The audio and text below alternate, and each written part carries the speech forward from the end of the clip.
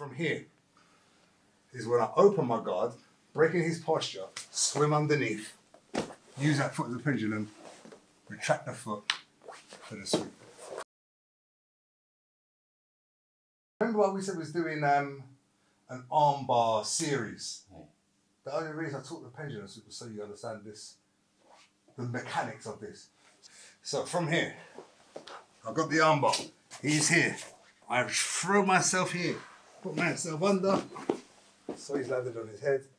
You don't have to let go of this arm, of this leg. You can finish it from here. And had I had an ade or a mark, I'm going to keep the leg. Because I know they're going to scramble and try and get back on top. But here he can't scramble, and I've got enough to finish the arm bar from here. If he's managed to hold on to his hand, maybe I will need to release to start thinking about which break I'm going to finish with.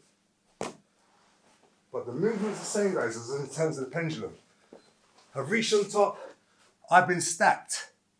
Hand goes underneath, I put myself where underneath him, he can't be underneath himself. So if he follows me around, his hips go over his head, I am on top.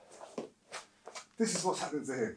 He's being armbarred, he's being dragged underneath himself.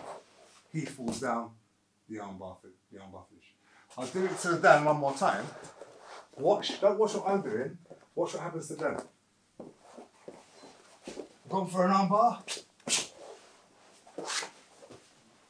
He's just doing a forward roll, isn't he? The only reason he's done that is I've taken his centre of gravity underneath himself. He's got a roll. His head is being dragged underneath his body. Does that make more sense? Yeah. Want to give it a try? Yeah. On 3, 1, 2, 3.